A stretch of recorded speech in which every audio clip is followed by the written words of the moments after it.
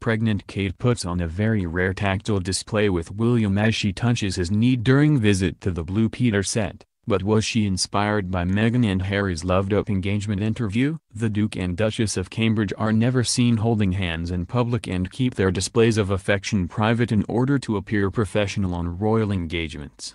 But Kate broke with tradition last week as she put on a rare tactile display with William, touching his knee as they were interviewed for Blue Peter during a visit to Manchester last week.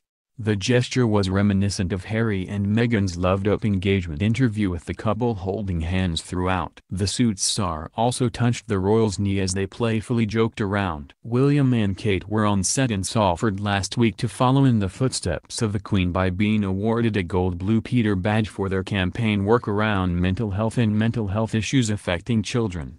The Queen was awarded a gold badge, the program's highest award, during her Golden Jubilee year in 2002. Sir David Attenborough, J.K. Rowling, Steven Spielberg, Mary Berry and David Beckham are among the small number of people to have been presented with the accolade, for role models who show great expertise in their field and inspire children across generations.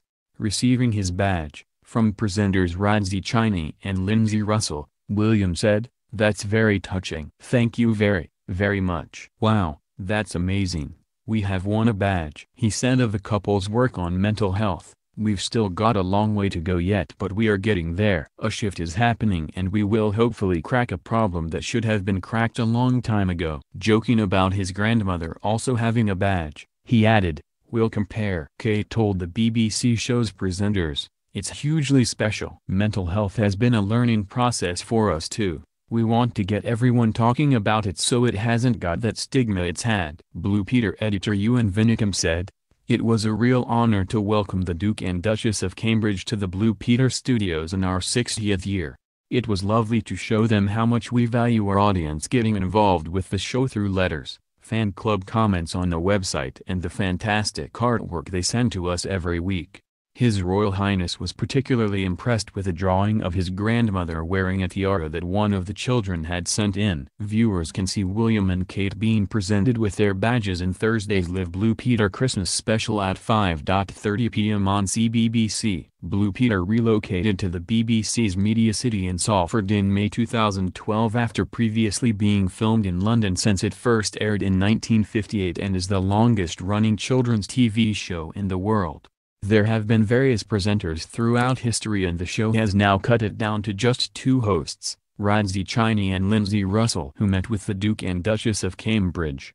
There have been almost 5,000 episodes in total and the show currently airs live at 5:45 p.m. on Thursdays on the CBBC channel. The royal couple visited the studios during their whistle-stop visit to Manchester on Wednesday last week, where they stopped by the Friars Primary School in Salford as they gave the BBC feedback on its shows as part of the Children's Global Media Summit at Manchester Central Convention Centre.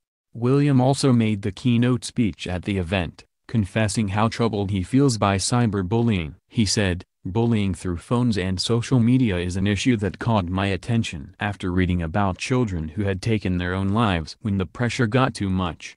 As a HEMS and air ambulance pilot, I was called to the scenes of suicides and I witnessed the devastation and despair it brought about. And I felt a responsibility to do something about it." The Duke and Duchess were played a video in which children were asked to read a number of comments made to bullying victims. Among the shocking remarks were "You were annoying, you were worthless and kill yourself." William said, "Parents like Catherine and me are raising the first generation of digitally immersed children. And this gives us many reasons to be optimistic about the impact of technology on childhood." But he added, "I am afraid to say that, as a parent, I believe we have grounds for concern." Kate dazzled in a red goat fashion dress and monochrome LK Bennett coat as she chatted to BBC Radio 5 Live's Nikki Campbell and McFly's Tom Fletcher about children's emotions.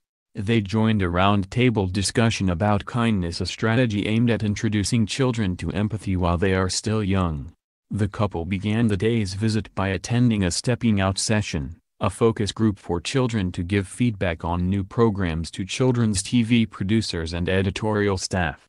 They met BBC Director General Tony Hall, Chief Advisor of BBC Sport Neil Land and the Director of BBC Children's Alice Webb as they arrived at the offices.